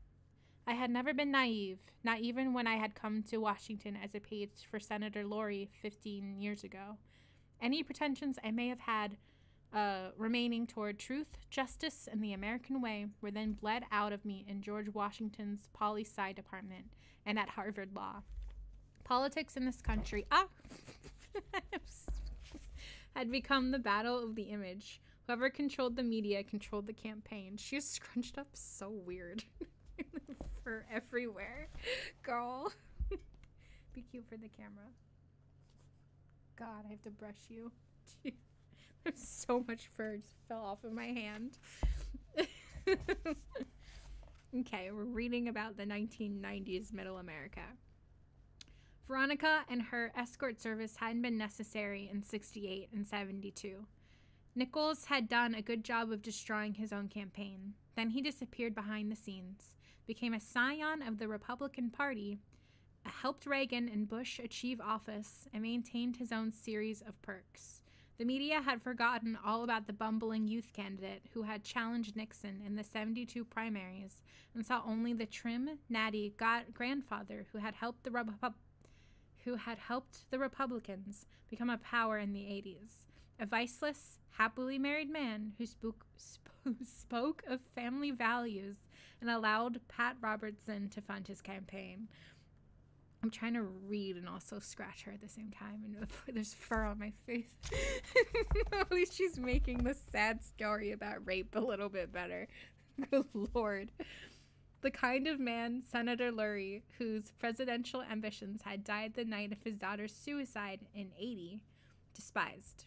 Lurie had vowed to clear the way for the Democratic challenger, whether that might be Clinton, Gore, or a wild card no one had ever heard of.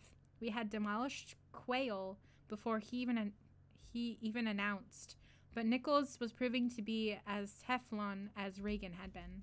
The rape charge wouldn't stand. I had been right. Middle America wouldn't tolerate it. They would bring down the messenger. I sighed and placed my forehead on my arms. We had contacted Veronique because the call girls had not so inexplicably shut up. The records had disappeared on the reported spousal abuse in the mid-70s, and the college plagiarism charge hadn't caused a ripple in the polls. An affair with a vampire, we figured, still had taint, even though it was nearly 30 years old. although it would be a gamble. If word of the smear got out, Lurie would lose his position as champion of the non-traditional. Vampires, gays, and minorities formed a large percentage of his constituency. If Lurie got caught, he would, of course, blame his assistants. He would blame me. 3. What'd he do, Lurie asked. Force her to bite him at gunpoint? He was a big man who barely fit in the desk chair that had been specially designed for him 10 years previously. He had long jowls that spoke of too many meals and the red bulbous nose of a hardcore alcoholic. His voice boomed, even in the small office. God, there's so much fur. Babe, I have to brush you. Ugh. His voice boomed, even in the small office. It always amazed me that he could tarnish the image of anyone. I shot a glance at Stucky, his press secretary.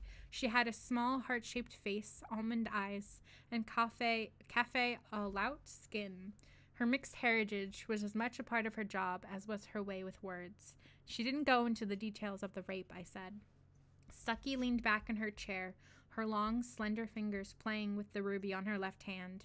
We would need proof of some kind, police report, photographs. Photographs are impossible. I picked the lint off my black pinstriped pants leg, and she said that the police refused to believe her.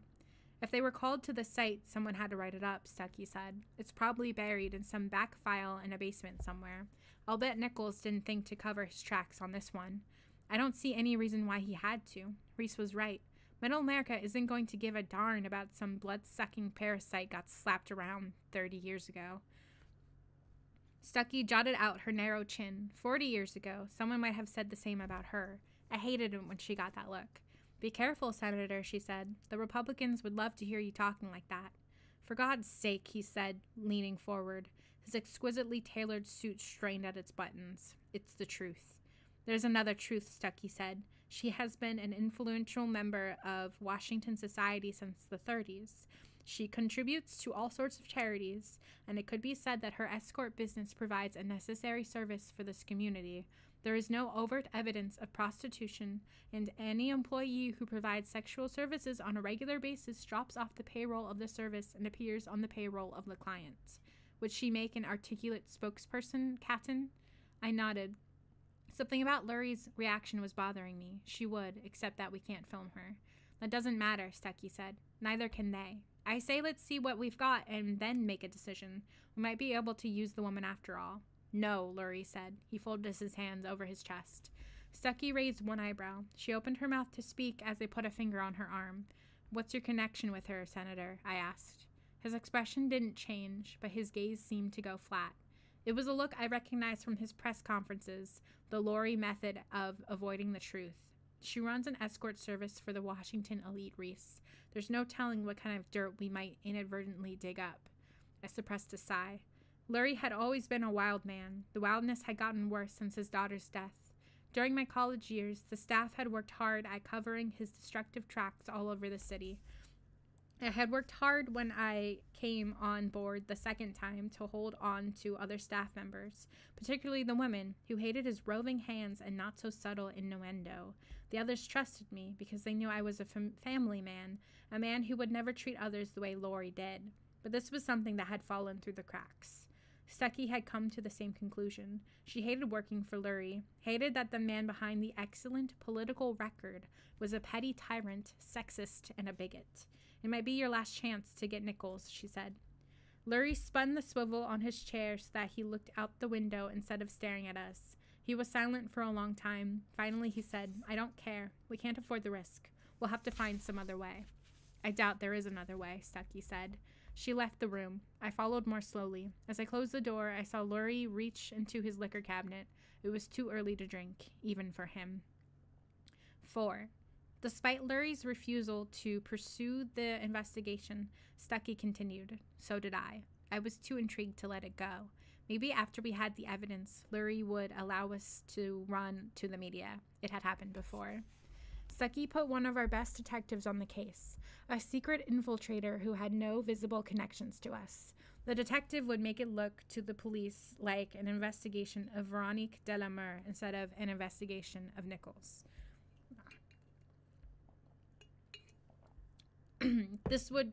That would keep the information out of the press until we were ready to put it there ourselves. Stuckey and I were supposed to meet with the senator after the detective's report came in, but I had some questions of my own to answer. Veronique's escort service had headquarters near the hill. I parked a block away and waited until no one was looking before I entered the building. The elevator took me to the 6th floor of offices. As I stepped through the double glass doors, a level of tension left me. The offices were tasteful. The colors were out of date, the muted grays and pinks of the mid-'80s, but the garish purples and neon greens of the early 90s would have looked out of place here. Flowers in Waterford crystal vases stood on runners that crossed antique tables. All of the furniture was antique, mixing periods to great effect. The tables were early American, the couches late Victorian. The lighting and the crystal were modern. The decor gave the feel of a place that had been in business for a long, long time. The carpet absorbed my footfalls, and I was alone in the waiting room. I assumed that was on purpose. It made the clients feel as if discretion was part of the service. A woman entered through a sliding glass door. She wore a white silk dress that flowed around her voluptuous body. Her long black hair flowed down her back, as untamed as the dress. "Do you have an appointment, sir?" Her voice was as well modulated as the rest of her. A shiver ran down my spine. "No," I said, a little more harshly than I expected. "I am from Senator Lurie's office. I would like to see Veronique." The woman nodded once. "Come with me," she said, and without waiting went back through the glass doors. The hallway was long and narrow and smelled faintly of lilacs. Closed doors along each side gave this area a forbidding feeling that the front didn't have. Privacy above all else. How odd. Veronique mastered privacy in her business, yet she was willing to give it all away to bring down Nichols. She really had to hate him. The woman opened the double mahogany doors at the end of the hallway, then stepped aside so that I could enter. I stepped onto another waiting room, although this one was more flamboyant than the one I had left. The colors were red, black, and deep browns, and all of the furniture was late Edwardian, heavy with thick upholstery. The room had a masculine feel, as if it were designed by a man for a woman. The door closed behind me. I sat on the edge of the couch, feeling 16 again, and at the interview for my page position, I tugged on the knees of my trousers. They were tight across the groin. The door opened, and then Veronique was in the room. She wore her hair piled on top of her head, revealing a slender, well-formed neck. This time she wore a suit. The jacket was open, and the shell was cut low across her breasts, revealing cleavage. She sat on the edge of her desk and crossed her legs. "I didn't expect to see you here, Mr. Catton." I swallowed. I was a happily married man. Allison and I had a good sex life. I didn't need anything else. "I'm here on business." She smiled. "Most people are." "No," I said. "For Senator Lurie." "Ah." She got off the desk and retreated behind it, tugging her coat across her chest. "You want to know details. How can a human male rape a woman of superior strength? It's really quite easy, Mr. Catton. It simply takes planning. He must learn where I sleep, for that's when I am most vulnerable, and learn how to tie me up, how to immobilize my mouth. Determination, Mr. Catton. That's not why I'm here," I said. I couldn't stand the calm tone she was using with me. "I've been thinking about this. We're investigating your claim now, but it doesn't completely make sense to me. Assume that I believe you. What's in this for you? You have other, more subtle ways to bring down Nichols. Why choose a haphazard method that may not work?" She smiled and leaned back, letting the coat pull open again, and you could see more of her boobs. I forced myself to look into her eyes. "You're very smart, Mr. Catton," she said. I licked my lips. She made me nervous, here in her lair. I try to be. "Then perhaps you will understand that I am tired of being hidden. My people have been out of the closet, to use your quaint phrase, for 5 years now, and we are still fighting myths and prejudices.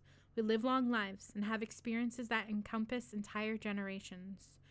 We understand policy and its ramifications better than you do, but our limitations, Mr. Catton, become obvious once the camera was invented.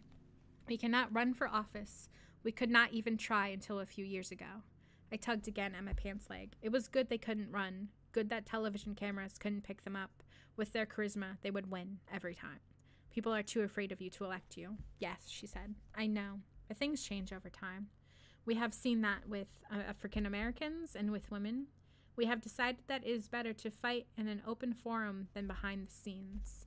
To put you up against Nichols' media machine is to sacrifice you to the prejudices of the American people. You'll lose. Perhaps, she said, but I'll damage Nichols, and I'll start the awareness that vampires are not the all-evil, all-powerful beings the movies have made them out to be. I ran a hand along the crushed velvet upholstery. I don't understand how choosing to become a victim will help you politically. She shrugged and smiled, just a little. Then, Mr. Catton, you're not as smart as I thought. I am, 5. I immediately hurried home. Fortunately, Allison was there. Much to her surprise, I dragged her to bed, and we made love like newlyweds in their sexual prime. We had just finished when the doorbell rang. She brushed the air from her forehead. You go on, she said, pushing me a little. I need to shower. I'm already late for a woman in business meeting. I slid on a pair of jeans, walked barefoot to the door, and looked through the peephole. Stucky was there, her face pale beneath the makeup. She clutched a stack of folders to her chest. Her briefcase rested on the floor beside her. I pulled the door open. We need to talk, she said, and came in without an invitation. Her shoes left little points on the hardwood floor. What? Her shoes left little prints on the hardwood floor. She set everything on the dining room table, pushing the basket of fruit aside to make room.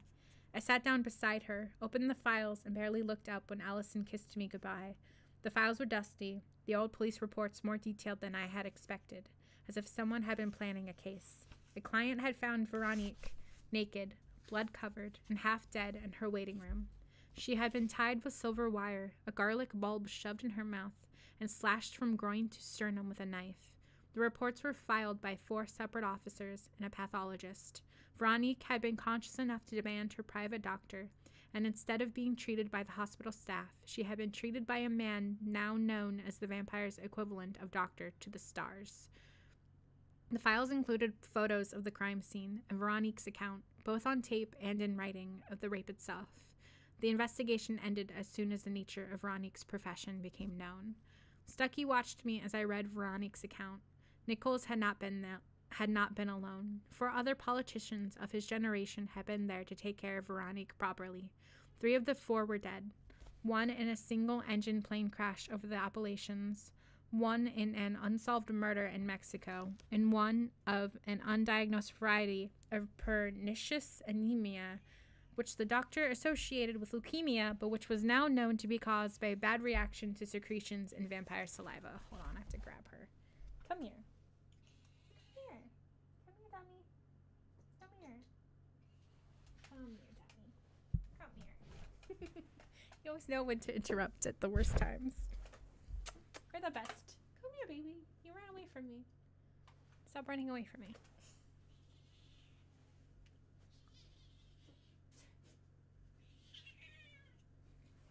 She squeak. She squeak. She scrock. She must make noise. Okay. If you sit here, you'll be quiet, right?